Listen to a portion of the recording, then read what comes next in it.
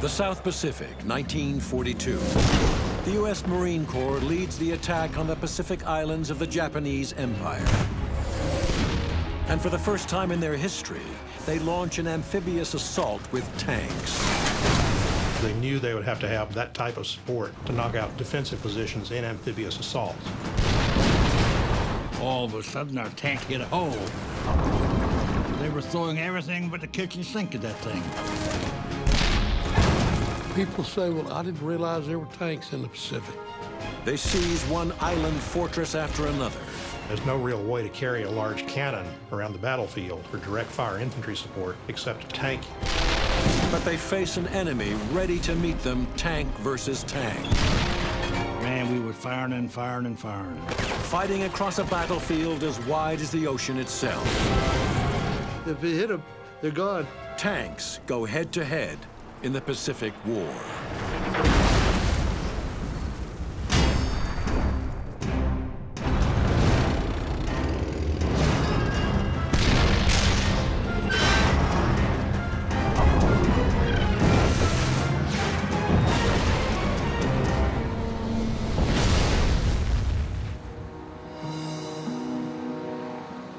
Today, the palm-fringed beaches of the South Pacific are a destination for holidaymakers seeking paradise.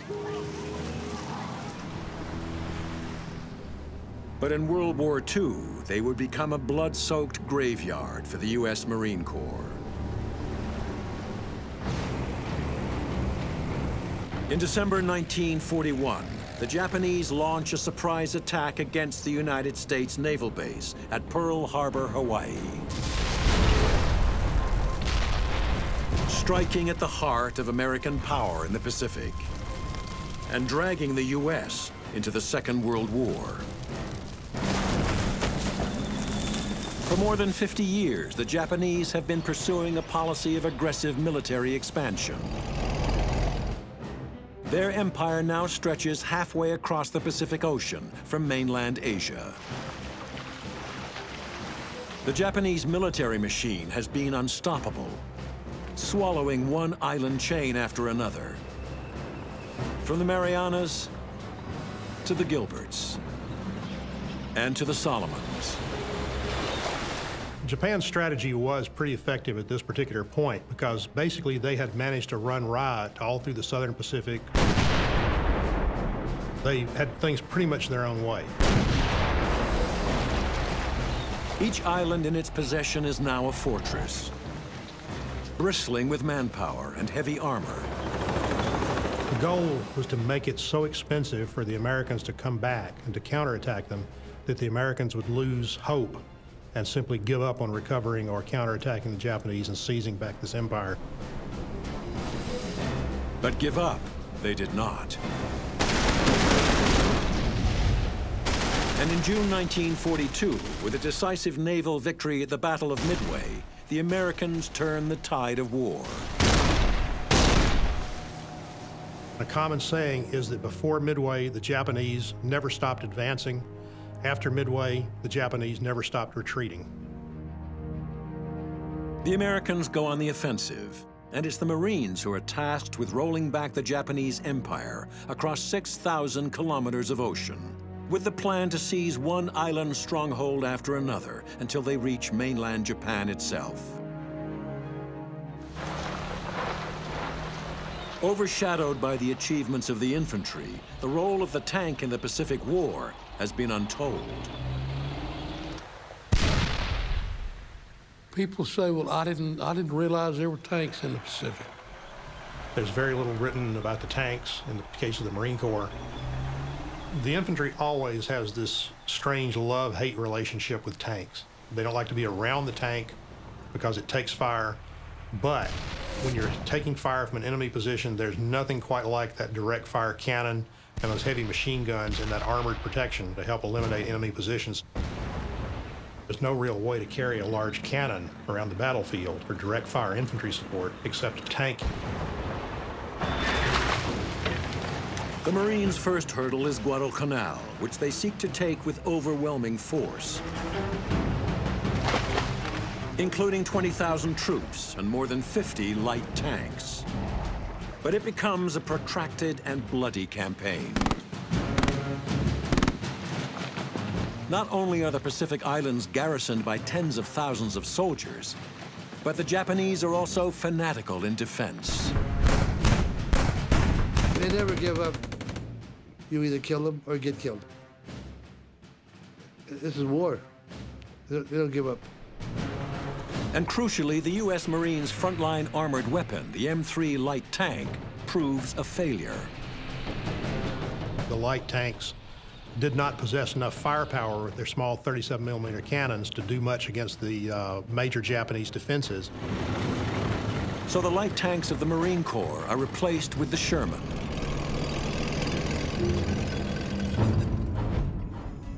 The medium M4A2 Sherman tank, with a 75mm main cannon, its firepower is a significant upgrade in the Marines' armored capability.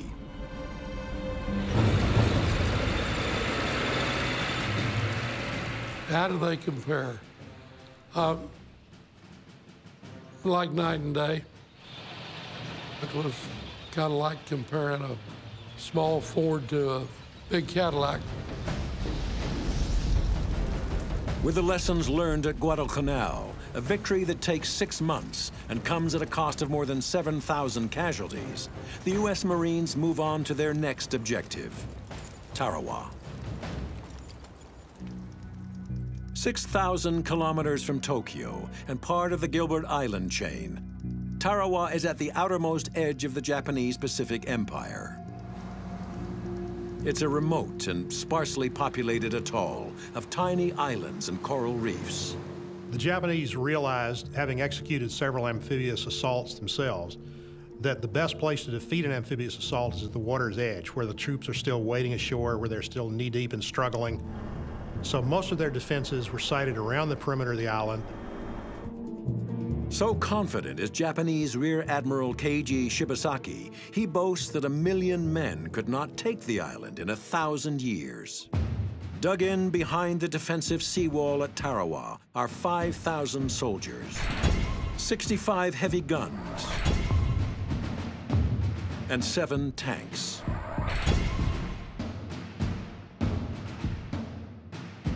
These islands were so small that the entire perimeter of the island could be fortified. So there was no chance except to assault these things frontally. Advancing on Tarawa, the Americans now have 14 medium tanks, dozens of light tanks, and 20,000 Marines.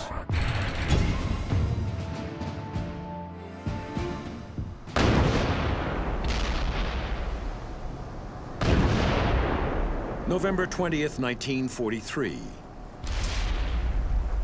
At 0500 hours, the American attack begins with a massive naval bombardment. Its aim, to destroy the Japanese defenses and breach the seawall. We could see the planes dive bombing the island.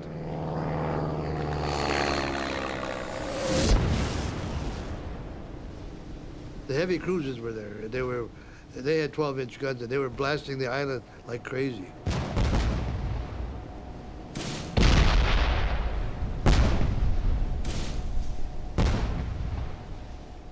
What I was worried about is I was worried about what them things might hit me.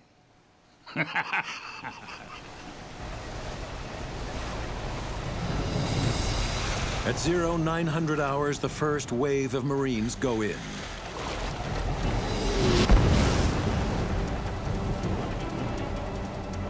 On a small island like Tarawa, the only thing you can do is attack right into the teeth of the defenses, just kind of slog ashore and try to do the best you can in this frontal assault.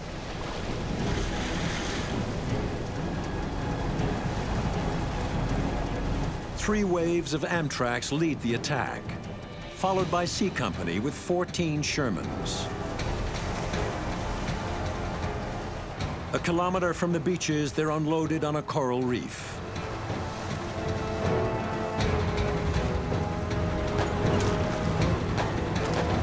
Then you go into the lagoon, then you go in. And that's when things got rough. Because it's now that the U.S. tankers come within range of the Japanese heavy guns. All our positions on all beaches opened on enemy landing craft. The Americans appeared to be surprised and confused. Wading ashore through 3 feet of water under murderous fire, the tankers encounter an unforeseen hazard. The shell holes created by their own naval bombardment. All of a sudden, our tank hit a hole.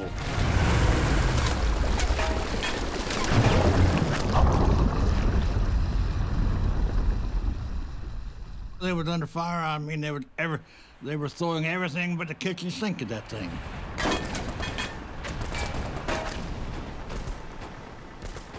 So I opened the hatch and slid down the back of the tank into the water. And I don't know how I did it without getting hit, because all I could hear in the water was put all over. And of the 6 tanks I had on that beach, 3 of them drowned out in the water.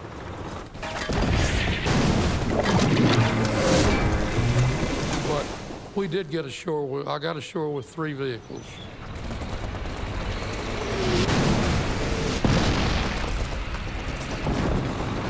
But far from being destroyed, the Japanese seawall is still intact, barring their way and effectively trapping them on the beach. The tank, you can't drive over that 5-foot seawall. And they had built, in some cases, positions actually into or just atop the seawall. It was a very effective defense with interlocking fields of fire. What remains of C Company must now run the gauntlet of the anti-tank guns, desperate to find a breach through the seawall. And if they could manage to fire into the area behind the tracks, they could penetrate the very thin armor there. They would simply pump rounds into these tanks until they were destroyed or caught fire.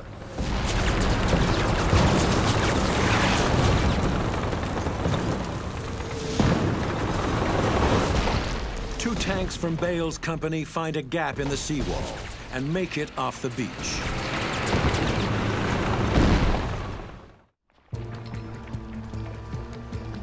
It has now taken the U.S. Marines 6 hours to establish a beachhead on Tarawa. And the cost has been high, with 50% of their tank capability already destroyed. Looking back on it, we're pretty naive, because the intelligence did not reveal the true nature of the Japanese defenses, the tenacity of the Japanese.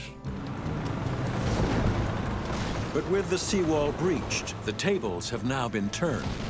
It was strange.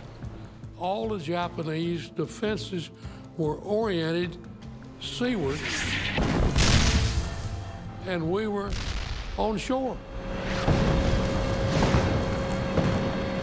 So that once you could get in behind these things, you could knock them out by attacking the rear entrances without coming under so much intense fire.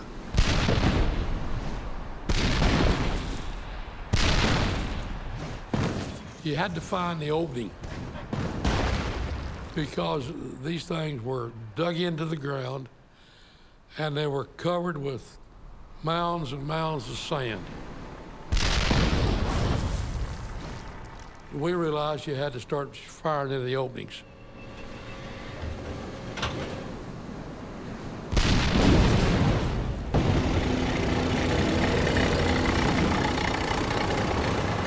But we had not gone more than 100 yards inland, and we ran into this Japanese tank showed up.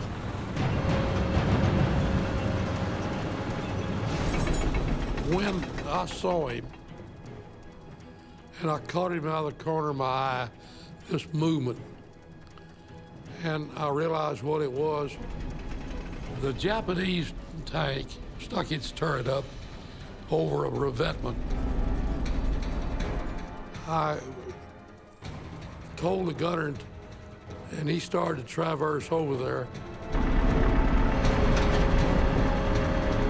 He probably had to traverse that gun 30, 40 degrees to get on that target. and he fired before I told him to. And he missed.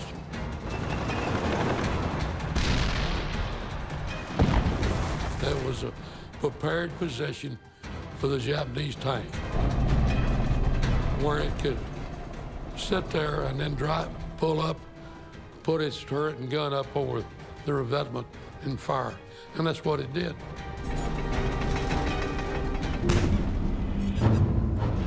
The Hago light tank, armed with a 37mm main gun. In a straight fight, it should prove no match for the medium Sherman M4.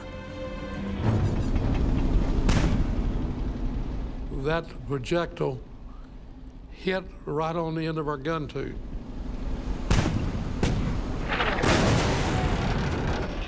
Took a piece out of our gun tube, and fragments came down the tube, and it lit up like a Christmas tree. It was a lucky shot. It was a lucky shot. Bale's tank is disabled, but he has backup. The other tank that was with us fired.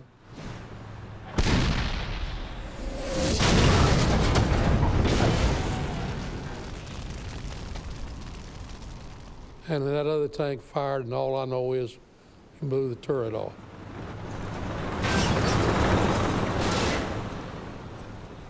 We call them a tin can. And that's what they are. I mean, compared with our tanks.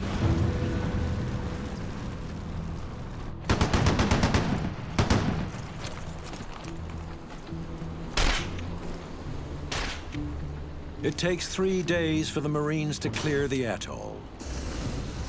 4,700 Japanese are killed, including Rear Admiral Shibasaki, with only 17 choosing to surrender. And in the space of just 76 hours, the Marines themselves lose nearly 1,000. Tarawa caused a major change in the way the United States viewed the war and the attitudes, particularly.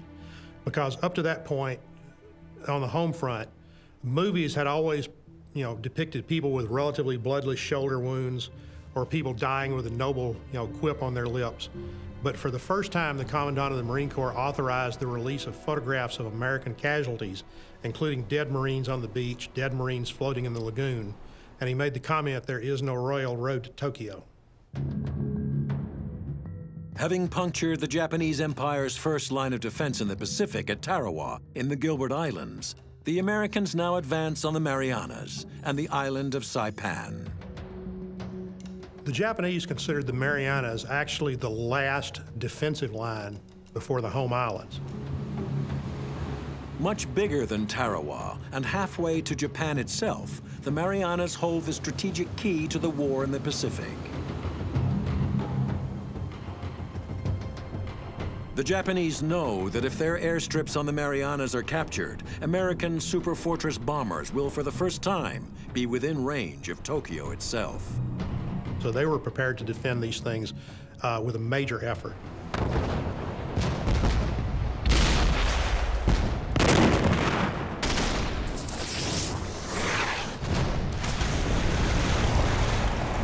June 15th, 1944.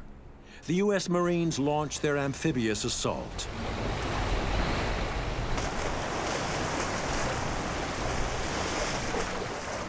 Saipan was the first of the real large land masses that the Marines attacked during the course of the Pacific War.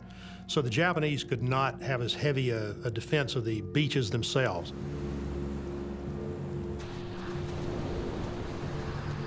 We did not encounter the bomb craters and all off the beach. We didn't encounter the heavy Japanese gunfire from emplacements. And as far as I was concerned, I got my company ashore pretty easily. Unlike on Tarawa, the main Japanese defenses are situated behind the shoreline. And as the U.S. Marines advance off the beaches, they discover the Japanese are waiting for them, dug into a network of almost impregnable bunkers. Oh, they had pillboxes all over, and they were connected underground.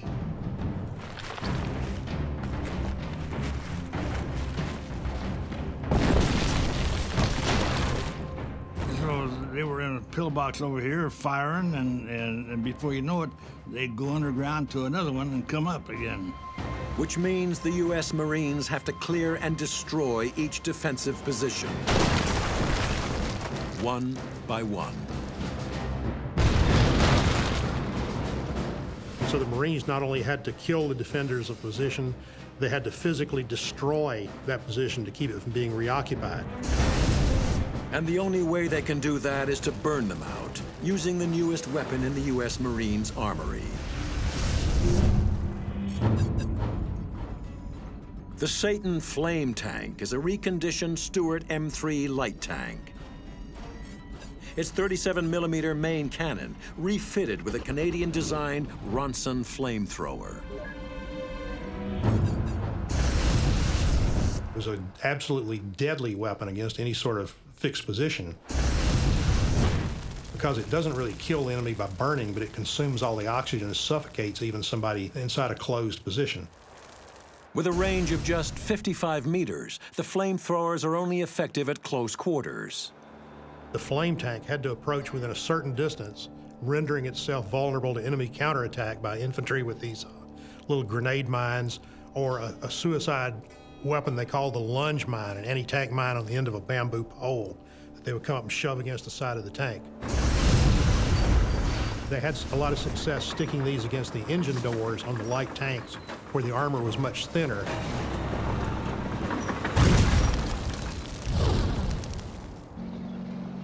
The Marines' advance now becomes a game of cat and mouse with the Japanese suicide bombers, with the Sherman supporting both infantry and flame tanks. So it was simply a matter of working with the infantry and slow going and digging these people out. Then we went down about 1,000 yards toward a big pillbox, about 20 foot high. I mean the big one.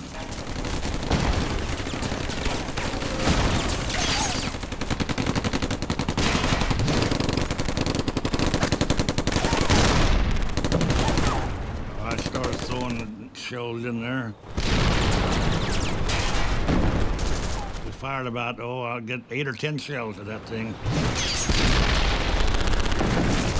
And nothing would happen. They just fell off.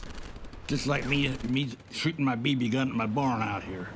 They just hit it and roll off.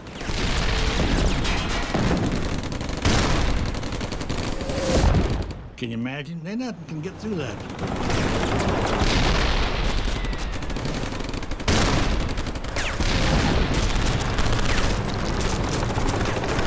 We pulled back and the light tanks had flamethrowers on them.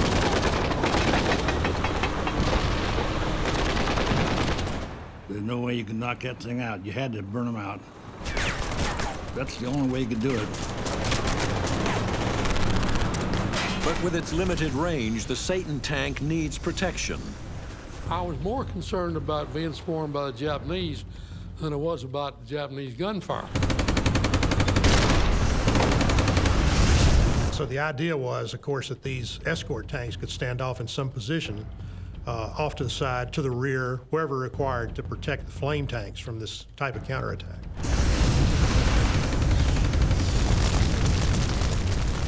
So they took flamethrowers up there and they burned them out.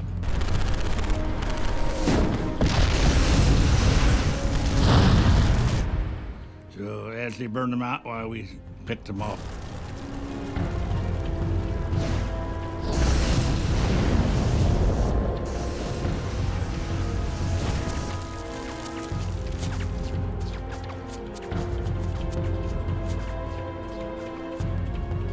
By day's end, a beachhead has been established.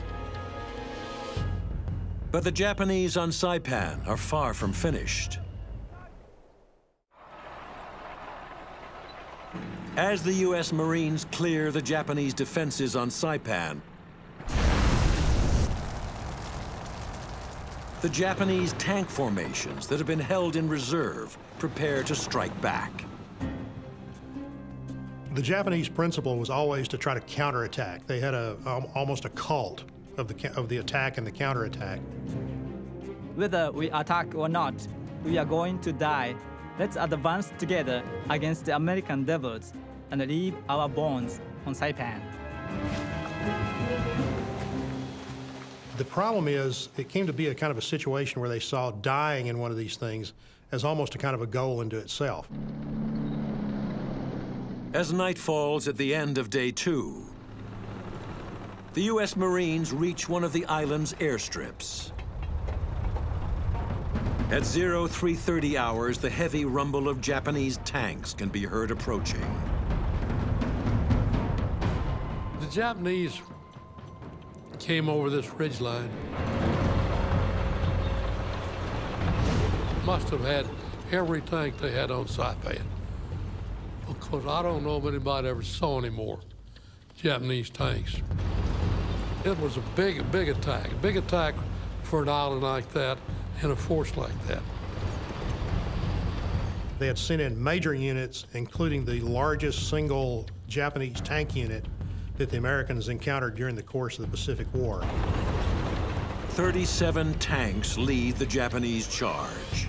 A full frontal banzai-style attack, straight at the American lines. A banzai attack is just a maze of confusion.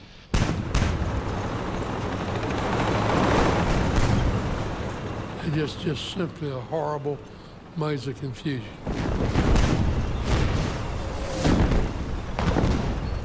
Like anything at night, you can't see. You're not sure, but you know it's there. Can you hear it? Man, they came up over that ridge. And man, we were firing and firing and firing.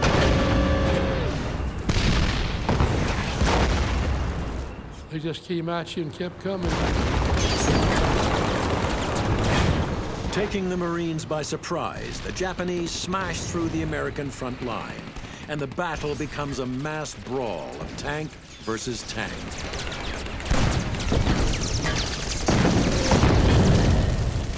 As they advanced 200 or 300 yards, they encountered the anti-tank company and this tank platoon.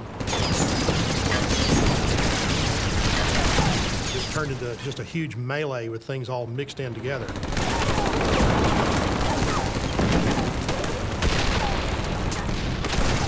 Tracer bullets light up the night sky. Explosions and shell bursts illuminate the battlefield.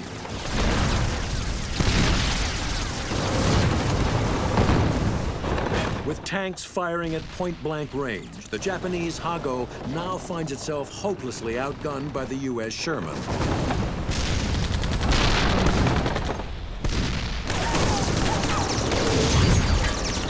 And typical Japanese tanks didn't stand a chance. The Japanese armor, they had little light tanks there, but they didn't do any good. Their 37mm guns were not big enough. Their armament was not heavy enough. Our medium tanks blew the light tanks away. Flames from the stricken tanks now enable the Americans to pick out their targets.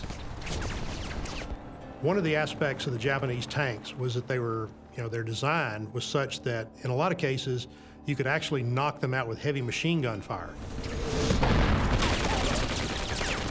And there were instances where they smothered these things with enough .30 caliber heavy machine gun fire to actually get rounds through the vision embrasures, through small chinks in the armor, and kill the crew inside, disabling the tank. We just kept mowing them down. But the more we mowed down, the more it came.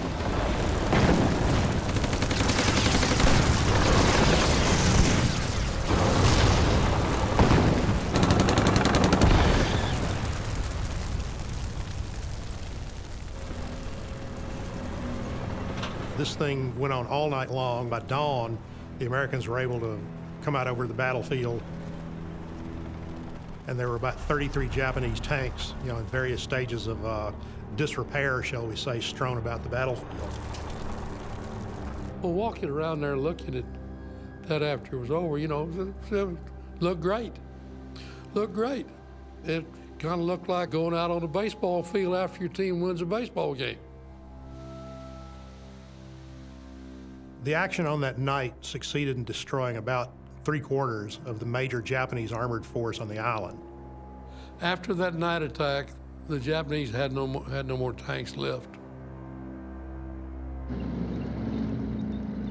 Although outnumbered and overwhelmed by superior American armor, the Japanese defenders on Saipan refused to surrender. It will take the U.S. Marines another 3 weeks to clear the island,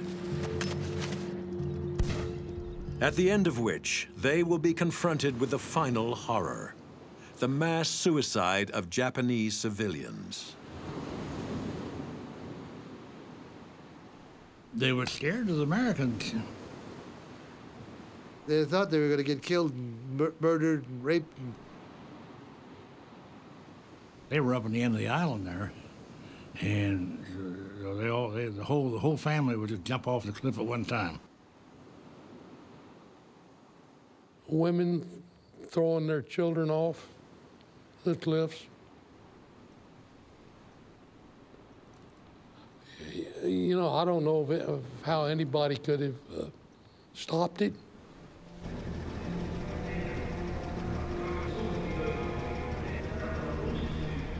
And all they really had to do was raise a white flag, and we wouldn't do nothing to them.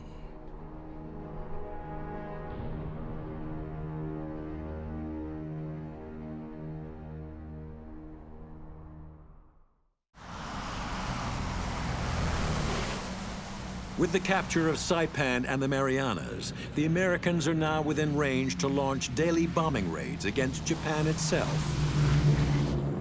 in preparation for a full-scale invasion. But Iwo Jima, a tiny volcanic island situated halfway between Saipan and the Japanese mainland, remains a thorn in the American side. It was a Japanese radar base that gave them hours of warning of the approach of the American raids. And Japanese fighter planes flying out of there were picking off crippled American bombers trying to make it back to the Marianas. Measuring just 21 square kilometers, Iwo Jima is an unremarkable dot in the ocean. But the battle that raged here would make it infamous in the annals of the U.S. Marine Corps. February 19th, 1945. To their surprise, the Marines' amphibious landing is unopposed by the Japanese. Contrary to the defense of the water's edge, at Iwo Jima, what they had planned to do was to actually let the Americans come ashore.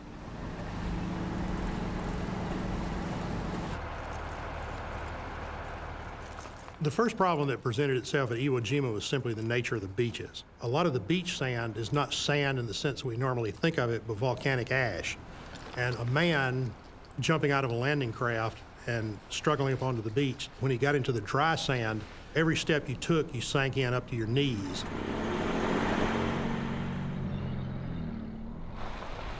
Vehicles just floundered in it, tanks trying to advance through it. The tracks would begin to churn this material, but the tank would be sitting on its belly with its tracks churning and just throwing up ash and sinking in deeper and deeper and deeper. When we hit the beach, that loose volcanic ash had built up into the tracks to where one of the tracks exploded.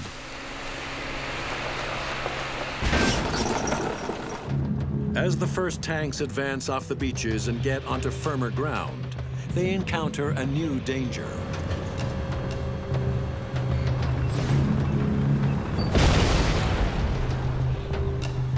What they were doing was burying a 500-pound bomb about that far underground and then setting a 10-pound anti-tank mine on it. In some cases, these were command detonated. They could be detonated electronically by somebody waiting in a nearby cave. The American tanks push on, not knowing when or where another mine will strike.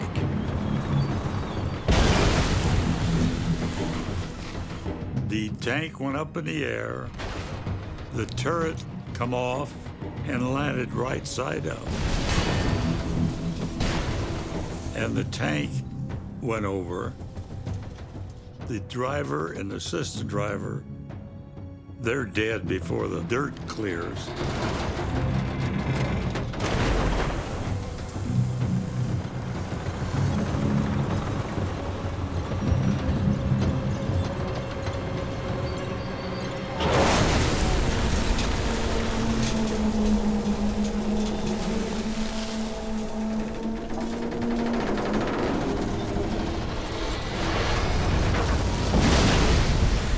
Made a hole big enough to almost bury the tank in, and everybody in it was dead.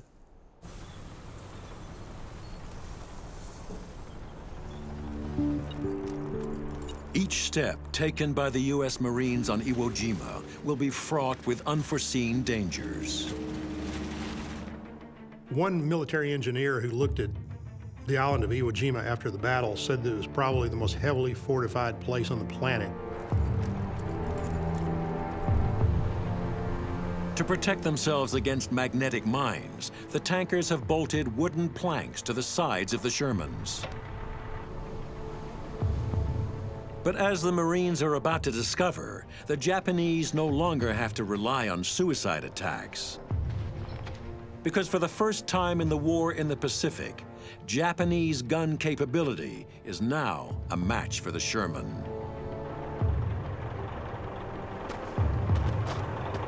One of the major obstacles that the American tanks had to cross was two interconnected airfields on the central part of the island.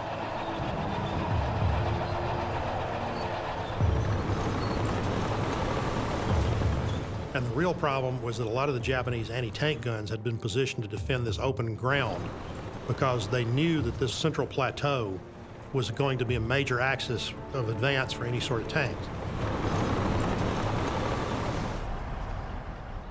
The idea was just smother them with artillery fire, and that's what they did.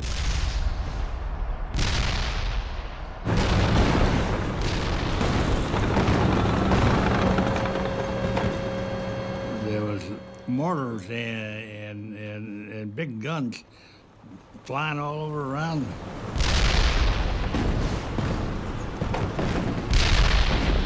It was essentially built up as one huge ambush. The 47 on Iwo, that's the first time we met the 47s. The breech-loading 47mm anti-tank gun. With a barrel length of 2.5 meters and a muzzle velocity of 830 meters per second, it presents the first serious challenge to U.S. armor in the Pacific. Yeah, they would go through the tank anywhere it wanted to.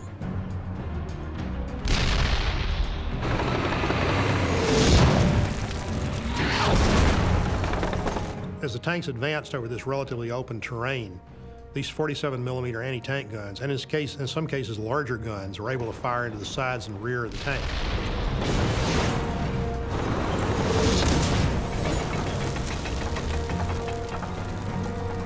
You know, anytime you penetrate the engine, that's going to disable the tank. So it was vulnerable, you know, to fire if it was engaged from the rear. There are photographs of tanks that have anywhere from 12 to 15 penetrations on one side of the tank alone.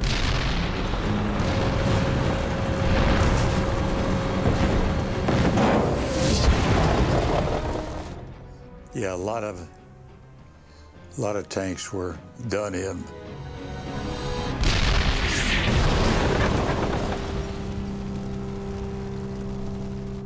It's really always difficult to assess how many tanks were knocked out in any particular action, but the estimate for this one is somewhere around 33 or so.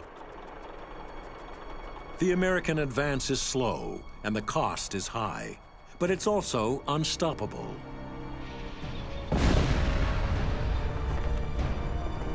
And on the 5th day of the battle for Iwo Jima, the U.S. Marines plant the stars and stripes on the summit of Mount Suribachi, the highest point on the island. And Joe Rosenthal's photograph will become an iconic image, not only of the Marines' triumph, but also of their struggle. It will take another 30 days of the fiercest fighting in the whole of the Pacific War for the Americans to secure the island. And with 26,000 wounded or killed, it's the only battle in which the U.S. Marines suffer more casualties than the Japanese. We had all kinds of good information, but whether it was going to be as bad as it was, I don't think we had any idea that it was going to be a month long, but it got dangerous. A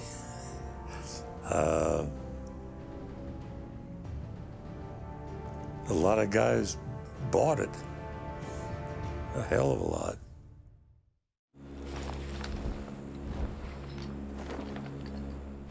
By the spring of 1945, the Axis powers are on the brink of total defeat. In the Pacific War, the U.S. Marine Corps has fought 5,500 kilometers, halfway across the ocean, to reach Japanese home territory. Okinawa, 600 kilometers from the mainland, is the first of the home islands to be attacked. But with nowhere left to retreat, the Japanese are prepared to defend Okinawa and their homeland to the death.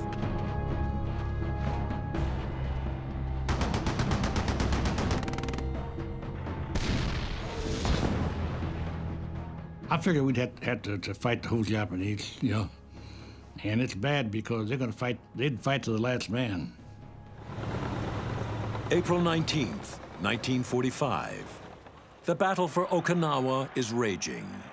Working in tandem with ground troops, 30 tanks advance against Japanese infantry positions on Kokuzu Ridge. Tanks are very vulnerable to close infantry assault. When a tank comes under attack by enemy infantry, the preferred method is having your own infantry with you. But in the heat of the battle, the U.S. tanks lose contact with their own infantry.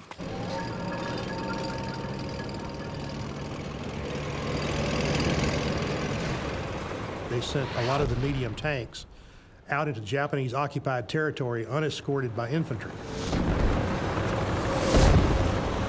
Undefended by ground troops, the column makes a power drive through enemy lines, which are teeming with anti-tank guns. They had all these artillery pieces and heavy anti-tank guns in caves. They'd roll them out and fire them, and they were good at it.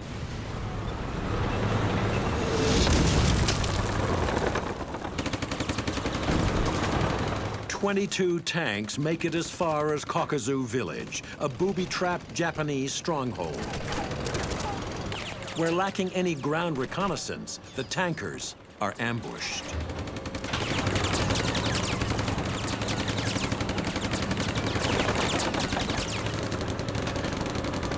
Cut off, deep within enemy lines, and with no hope of reinforcement, the tankers' only chance is to blast and burn their way out. I mean, those people are trying to kill you, and you're going to kill them. That's it.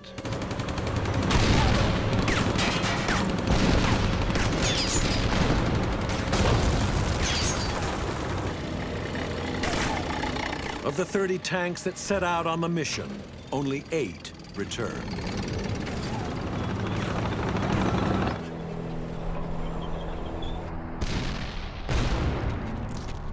Kokuzu Ridge is the last major tank engagement of the Pacific War, although Okinawa will not be taken for another 2 months.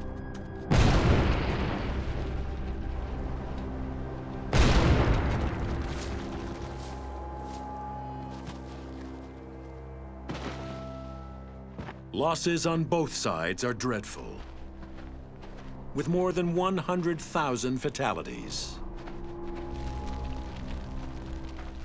But however desperate their defense of their homeland, the Japanese cause is now hopeless.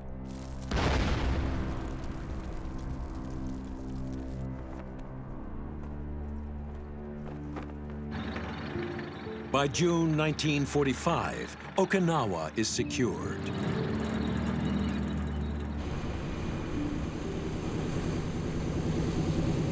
On August 6th, the Enola Gay takes off from the Marianas to drop the first atomic bomb on Hiroshima.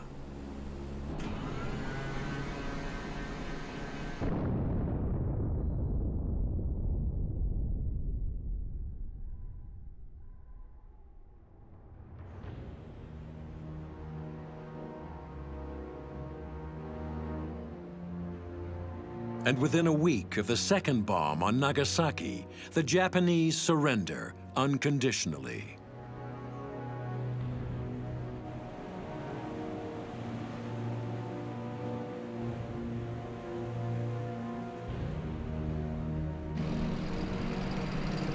Of all the campaigns of the Second World War, none was more fiercely contested than the South Pacific. For the Japanese, the cost is enormous. Total defeat and more than 2 million casualties. Casualties for the U.S. Marines alone amount to more than 95,000 men. But ultimate victory is theirs. You do your job. You don't. All you do is get him before he gets you. That's the name of the game. And central to the U.S. victory was the role of the tanker. I feel proud of the tankers. Tanks are always part of it. I've always been very proud of that tank company.